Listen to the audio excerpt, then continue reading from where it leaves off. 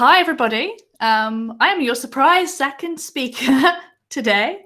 My name's Lorna. I'm a developer advocate for Vonage, and I feel like that doesn't tell my whole story. I've been working in the API space for years and years, and I am just super passionate about sharing API knowledge and just enabling all of you to be able to do amazing things with APIs. So today, my talk is called Beyond the API Reference. And if you caught the beginning, Mark and I had a little exchange about, I've spoken at API the Docs before, and I often talk about API reference documentation.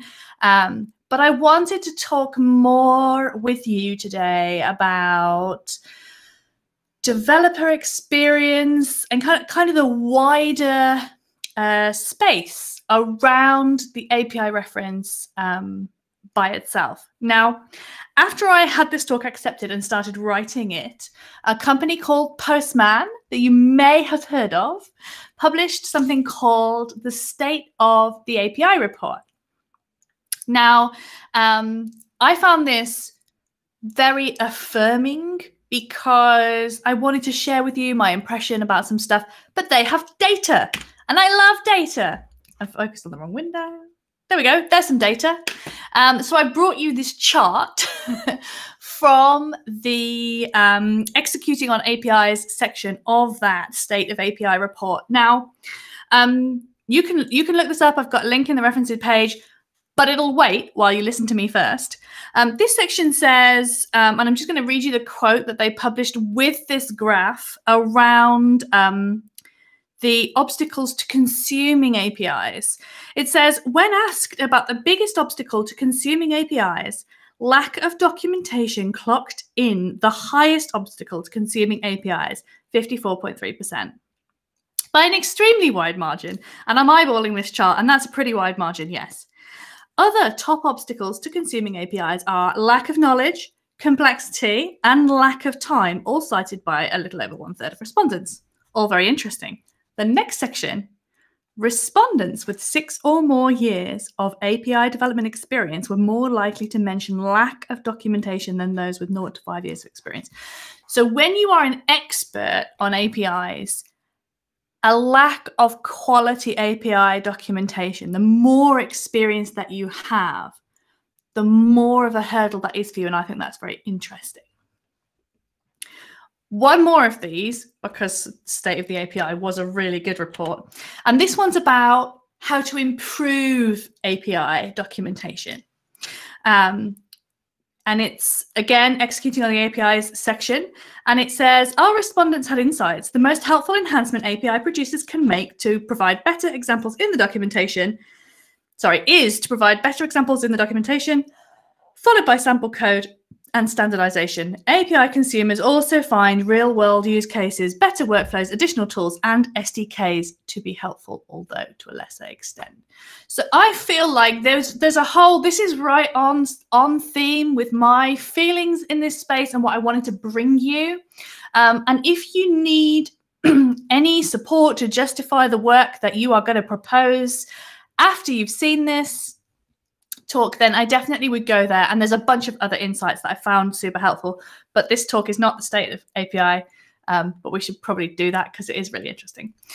So thinking about, okay, we've got an API. The API has really good reference documentation.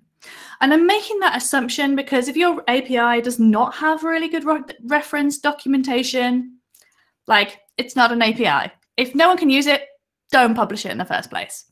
Controversial, perhaps, but genuinely, it's not an API unless there's enough documentation for me to read it. Once you've got that far, what's next? What are the things that should go around it? I like to think of this as being a menu of options. Perhaps you could choose one from each column, or start with the authentication overview. Spend some time on a troubleshooting guide. If you are looking at this list of things, my joke, API reference, API experience menu, and feeling a little overwhelmed by the choices, like that's okay. A little bit of overwhelm is all right. But I want you to remember, and I don't want to judge anybody's eating habits here, but in general, when I go to a restaurant, I do not order the whole menu the first day that I go there. There are restaurants where I have eventually ordered everything on the menu in a series of different visits, right? So this is the menu. You're just going to choose enough to satisfy you.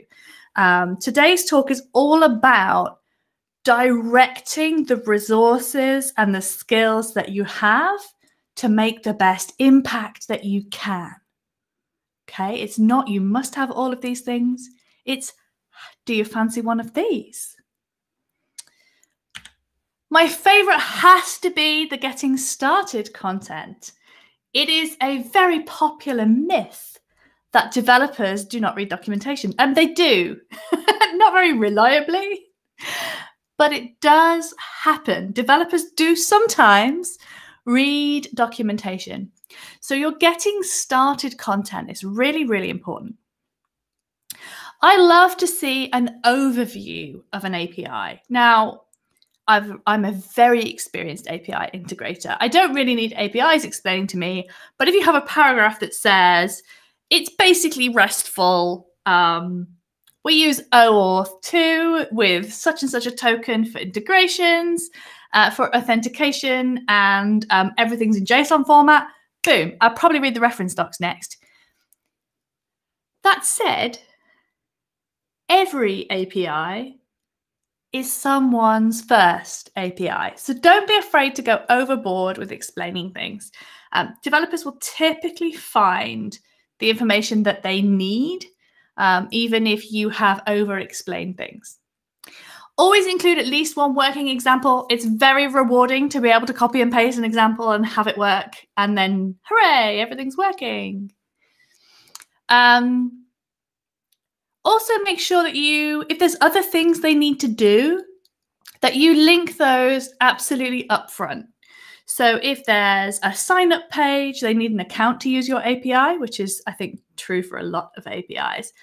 Make sure that's linked. At Vonage, we put some of the tracking query parameter stuff in just to try and give us an idea of what's coming from where. It's not an accurate measurement, but it helps us understand kind of proportionally who's coming through. If someone needs to know about pricing information, make sure that information. So everything they need at the beginning to know what they're getting into. I called my talk Beyond the API Reference. And my next piece of advice is in the API reference.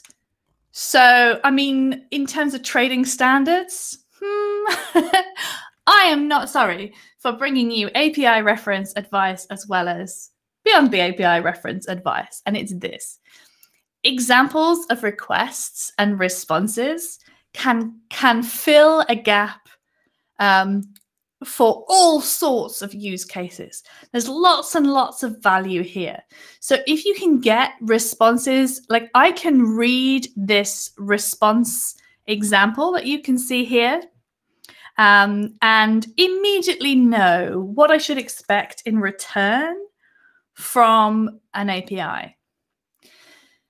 This is one of the main reasons that I adore working with OpenAPI, because as a format, it encourages descriptions, examples. There's like 5 different ways to do examples. We think maybe there are too many and we might take some out of the spec, but it is more than just the name of the field and the data type, right? It gives you a lot of context.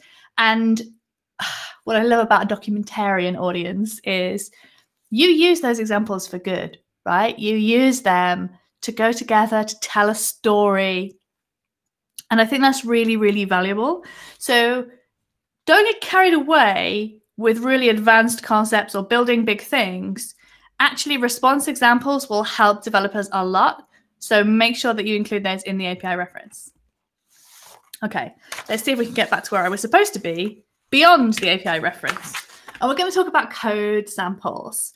Now, I work in developer relations, and DevRel is really all about meeting developers where they're at and speaking their language. And I don't know what could be more, more on their own turf than writing the code samples for the tech stacks that those developers are using. So I think code samples are incredibly valuable. They need to be copy and paste. They need to work out of the box. As you can see here, we have got, this is 6 languages plus curl. Language 7 is currently on my to-do list, but I had a talk to write. So you can watch this space if you're into Golang. Keep an eye on the documentation on the Vonage developer portal. If you publish SDKs for your API, go ahead and use them in these tech stacks. If you don't worry about it. Just use whatever would be the normal or mainstream way to do HTTP handling in that tech stack. Developers will put together the clues that you give them. So even if you show how to do it in, I don't know, in request or requests, and then they're actually using Axios or Guzzle, right? They'll figure it out. The more examples you have, the better. And that's one reason why we always include curl here, is because all developers should be able to read this and convert it, even if it's a tech stack that we don't manage. I'm going to do a small tangent because I find it impossible to converse with this audience about code samples without someone asking me how we do that, because you're all experts in your documentation platforms. So here is a small tangent. The basic idea is that you write the words you would write if it was only one language. So you write some introductory words. This isn't very many, but if it's more complicated, you write the words, you have some placeholders, you describe what those are, and then you go ahead and show the code sample. But what we actually do is we have pseudocode for the example. Then every tech stack implements that in its own way, and we put those as standalone examples into a repository. So there's a repository of code snippets for each of the languages that you see here. And if you only found those code snippets, you can use them all from those repositories. There's config, they're executable, there's a README. You just run those things by themselves. Then in our documentation, we write our words, and then we pull in for each language the relevant lines of the file. It's a submodule. There's a lot of YAML. We've got some custom wiring. It's amazing. And so it means that the samples, each of the code snippets is retained and maintained in its own repo and then pulled into the Docs platform. You can click to copy within the Docs platform, and you can also go visit it on GitHub if you want to see it in context of the whole thing to use it or fix it or whatever you need to do. So that is a little tangent because I think our code sample stuff is amazing. One thing I will say is, yeah, we've got 7 languages everywhere. We're an enormous team, okay? We're like 40 people now across SDKs, docs, developer education, videos, events, community. We're a lot of people, and that means we can staff this.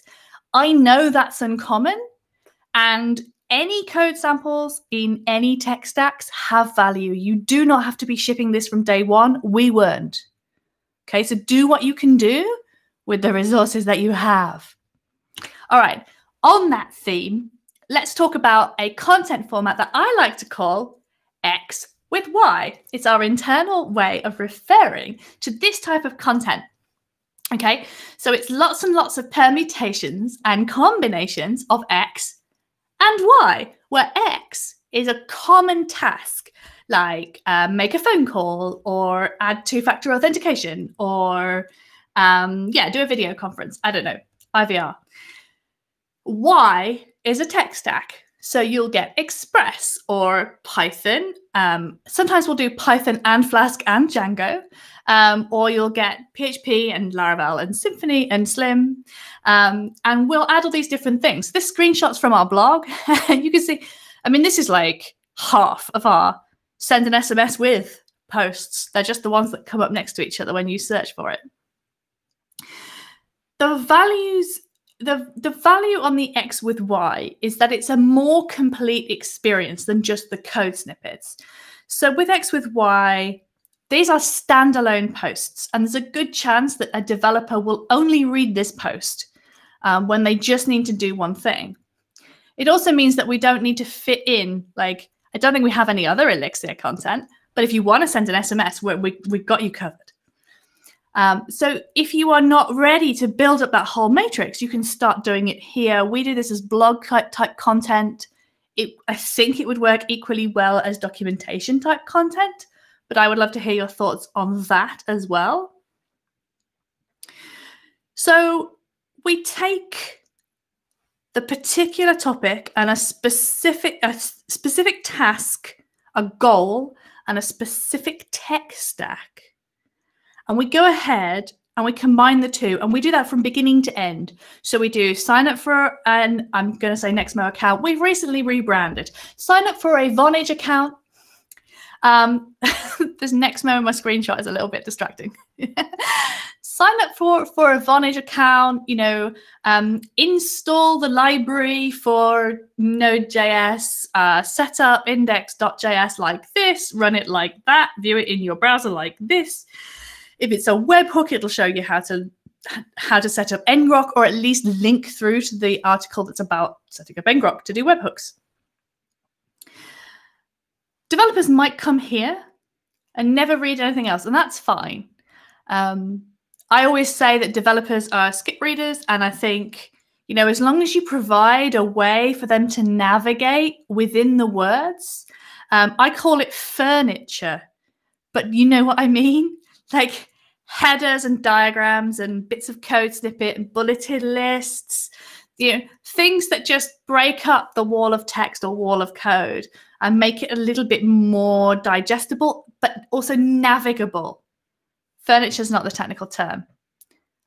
Is there a technical term? Tell me if there's a technical term. Or we could just all agree to call it furniture, maybe. I think I think maybe I always will. Okay, so that's X with Y. I think this is really valuable content, and all of it counts, right? From the beginning, even if you don't have all of the X's and all of the Y's, all of it counts. So I really like this. I think it's a really positive way to expand on the API reference. And also it's very task oriented. So if you need to call more than one endpoint to achieve a thing, this is a great way to walk developers through it in a way that the snippet for accessing a particular endpoint isn't. And I think we have all had that experience of meeting a new API and there's a big list of endpoints, but you don't know which one you want.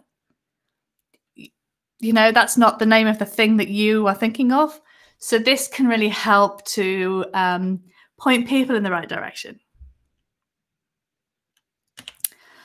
I'd like to propose that you also create a troubleshooting guide. Now, this is one of my favorite formats, partly because it actually doesn't, I think anyone can do this for their API.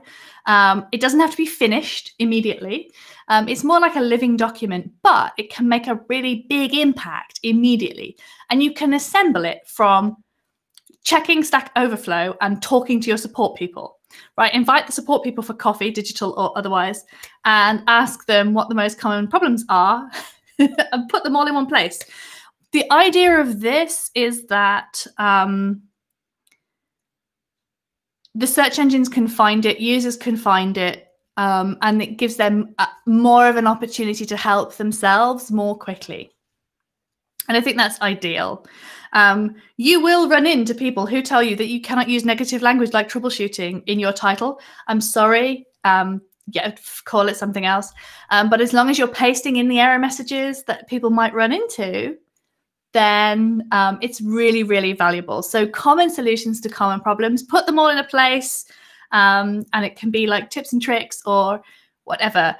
We have a few where it's not necessarily that they are obscure problems or that the answers don't exist anywhere else, but they're things that we find come in as questions to either us in DevRel, through our community channels, through our support channels. So heading those things off, I think, is really valuable. So, for example, we have a connection error, which indicates that you have a really old version of Java and you're missing a dependency. I'm becoming an expert in that, even though I don't actually really write any Java. a generic message which has a non-obvious remedy. If you make the wrong API call with the wrong timing to one of our APIs, it will tell you that this thing has never existed. It has. Please wait 20 seconds and try again. It's just, most of the time you'll never see this problem, but it is possible to see it. So just that kind of helper thing, just, it's all about enablement. It's all about empowering people. And I feel like this, this really does it for me. Let's talk about tools that documenting things that are not your things, right? And this is something that we have recently done more of at Vonage, because I think we felt like if it wasn't our product, it wasn't our problem. But actually, I have found, especially as we've started streaming more this year because we're not traveling, and I really find that developers get an enormous value from seeing how we work with our APIs. So I have been pushing more content out that relates to not us, but things that we use all the time. I already name-checked ngrok, of course, and if you work with APIs like two-way APIs, you can send an SMS. You can also receive one. So you need to be able to receive a webhook. Phone calls, you get a lot of events during them. So there's lots and lots of incoming API calls like webhooks, callbacks. So ngrok is a key skill for working with any of the Vonage APIs. We also have always had documentation for Postman in one form or another, but I've recently expanded it. And there are two things that I really encourage users to do with Postman. One is to import the open API specs, which will give you a ready-made collection. And that's a really good way to get to know our APIs. And lots of users don't know about it, so we have dedicated documentation for that. We've also recently published a Postman collection for our most common APIs. And for a long time, I was like, just import the open API spec. Stop talking to me about this Postman collection. But I'm a convert. And I'm a convert because I can add just a little bit more on the Postman collection. So for example, we have a couple of our APIs have a format parameter. So you always have to put the string JSON in the field. You have to fill in credentials, and they're slightly different in different places. Some places they are header parameters. Sometimes they're actually ordinary form parameters. Sometimes the response of one request gives you a value you need to use in the next request. So there's a bunch of things that you can do there. So we ship a collection with an environment variable. I don't think I've linked to this. So maybe we could find it for you if you want to see it in the docs later, or talk about it in the conference if you would like to. But yeah, I ship a collection with an environment. Users import that click the run the collection, get it in their own setup. And then when they put their creds in the environment that we supplied, a bunch of stuff just works out the box. So I know the developers have really appreciated it. What's been amazing to me is how much my internal colleagues have appreciated it. So yeah, if you want to make friends inside your organization, publish a Postman collection, because support are using it, products are using it. I mean, obviously DevRel are using it. It's been really useful, and I feel like an idiot because I dragged my feet for a while on that. Prism is something we use for mock server, and sample apps, the scrappy scripts that you build yourself to test things or try stuff out or send sample data. Could you package those for reuse?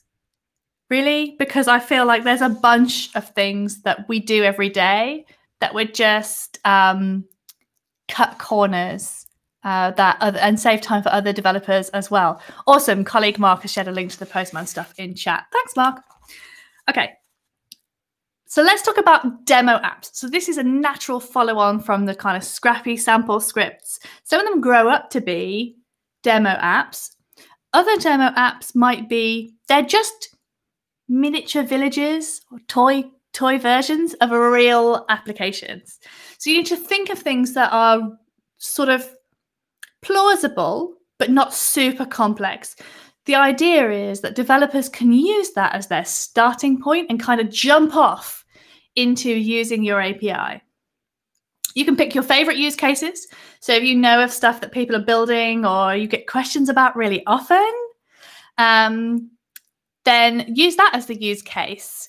I sometimes take inspiration from the verticals that sales talk about with video products. So we've had quite a lot of classroom and telehealth type stuff going on. Those make really good demo apps. Somebody might use it not so much as the basis of their own application, but as a way to see how the moving parts would move if they need to build it themselves. Don't feel the pressure to build it over and over in different tech stacks. I mean, you can, but try to mix it up so that you're reaching, again, whatever resources or knowledge you have on your team. Try and deploy that a bunch of different ways to meet different communities and allow different sets of developers access to a bunch of pick and mix things. And yeah, build a load of fun stuff and write up what you did.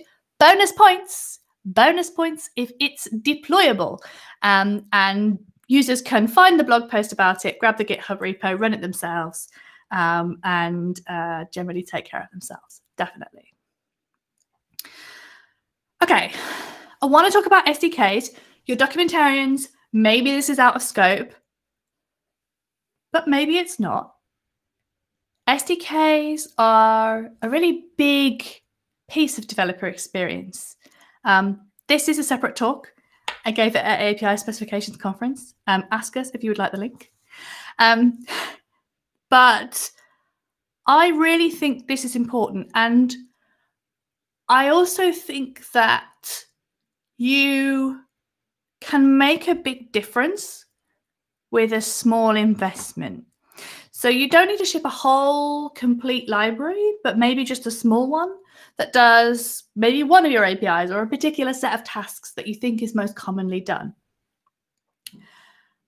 That said, please only ship what you can support, and encourage the community to participate. We have all our libraries open source. I mean, for historical reasons, because we believe in it, but also because sometimes the community has had to help itself where we have not necessarily had the resource to ship things immediately. I've recently shipped a Go SDK, and that was based entirely off the OpenAPI description. So we have OpenAPI, it powers our API reference documentation. You can import it into Postman. You can teach your mock server to run it, but you can also generate client code from it. And I gave a whole talk about how that works, and also the importance of writing code that keeps the sharp-edged machine-generated code away from your lovely users. But you just write a little bit of code in the middle that looks like you would want to use, and then call into the generated code from there. So always consider SDKs if you can, and don't be afraid to do, quite a limited installable package. But if you think it would be helpful, it probably would. And just like for your APIs, documentation is key. So yeah, definitely keep your documentation hat on as you dive into all of this. Be real. Don't hide yourself behind the brand or the company name. And I want to be really clear that I'm not asking you to be available all the time or on your personal channels or anything, but you're a real person. And by being really present and being able to direct people to where either you or other help is, I think is really important. And I have found this also a really good way to get feedback on the docs, the product, the tools, the libraries, whatever. If people understand that I'm a person and they can talk to me about a thing, and it'll come in by email or talk to Mark about what we find in the feedback mechanism. But be real, be visible, and try to. I feel like documentarians are an underappreciated part of developer relations and the way that a technical company relates to its communities. But but I think you are part of that relationship, whether you or your employers acknowledge that. So be out there, because I think that's a really good way to get really good feedback and to really be part of a strong conversation that can only benefit to both sides. If you were overwhelmed at the start with that big menu, you're definitely overwhelmed now. So hopefully I've given you a bunch of ideas. One of the things I've missed about doing this digitally is in person. I so enjoy Write the Docs and API the Docs, where people use pens to write notes. So if you're using a pen right now, oh my gosh, how exciting that somebody could be using a pen to write notes down from my talk. You may have a lot of notes, and I just want to remind you that you can't build this by yourself. You can't build it in a day. It's about being selective. If you really don't know where to start, then remember the menu. I have some chef's recommendations for you. First of all, adding the request, the response, examples.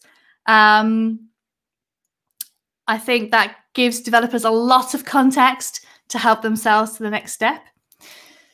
The getting started documentation, showing people how to begin, working example, walking them through, and then maybe common tasks. And again, try and mix up the tech stack if you can. It's lovely to have lots of extra content, video content, that kind of thing. The videos are dessert. They're delightful but unnecessary. So don't get hung up on that either. They're a lot of work. The written content just enables people to find it by search engine, to have it read aloud or bigger font, or it's very inclusive. So always go there first. I'm preaching to the choir. I know I am. But these are my recommendations. I've kicked off a stationary conversation. This is brilliant. If you have questions for me, click the Ask a Question button and start typing now while I tell you about my resources, and then Mark will choose. So ask a really good question, so he picks yours. First of all, the link to the State of the API report that I cited right at the start. Links to our SDKs and our blog, which doesn't seem to have rebranded yet. It's anyone else been through rebrand? It's hard. The SDKs, I talked about giving an SDKs talk. I am also published today on the Nordic APIs blog with something called Build Consistent and Delightful SDKs. The URL was really long, but it was published today, so you should be able to find it. The slides from this talk are there, so please help yourself, and I can post that in chat as well if you want. And yeah, find me on lornajane.net. You will find my blog posts and talks that I've given, and yeah, I try and link to what I'm doing. So that is that. Awesome. Thanks very much, everyone.